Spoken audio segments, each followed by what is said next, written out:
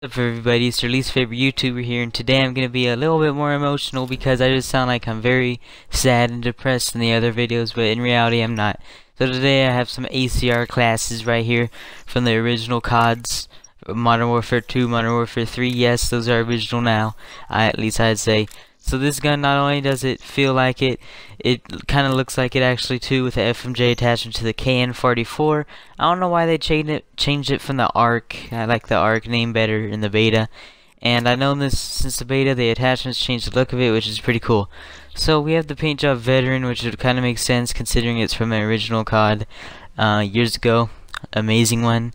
And it kind of looks like it, as you can see. So we have the reflex sight because the iron sight doesn't really look like it, and you know, people usually rock the iron sight, not the iron sight, the red dot sight on it. We have high caliber to make it look like it. We have FMJ, which is basically the key to make it look like it.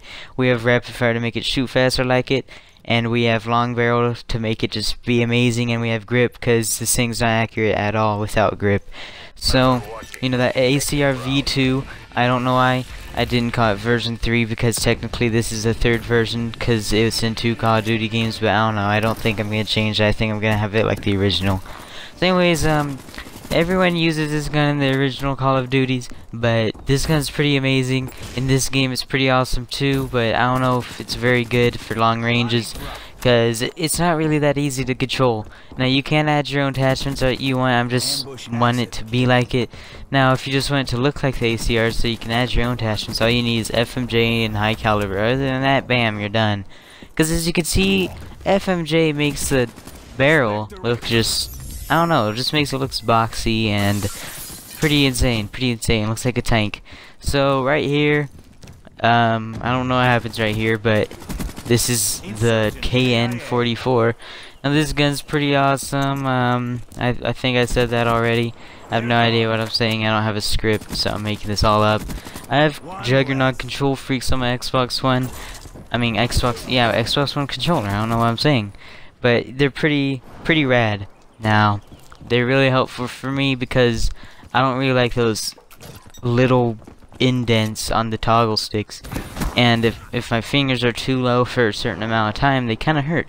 But if these things rising my thumbs, it makes me be able to play more. Now I'm not sponsored by Control Freaks. If I was, oh my gosh, I wish I was sponsored by something. I want to say what's up everybody, it's your least favorite YouTuber here, and today if you put in my discount code you can get 10%. I want to say that, but I can't because I'm not sponsored and I probably never will be. But we can't be that negative or else you'll never make it in life. So anyways, right here I have Rejack. It's kind of useless. I didn't really get to talk yesterday because people was in my house, and Rejack is kind of dumb. I mean, it was okay if you kept your score streaks, but the only main reason why I wanted to use it was so it wouldn't count as death, so you can have your KD be higher, which is actually very useful. I don't care about keeping your score point things for your score streaks. I just want it to not count as a death, kind of like when you're getting revived in Battlefield. Yeah, I haven't said that in even a long time. Battlefield 4 did right. I don't know why everyone hates it. I love that game. But anyways, I do some beasts. I get everything basically at the end of the game. So you know, that's it. I'll post more videos if you want me to, and thank you. Good night.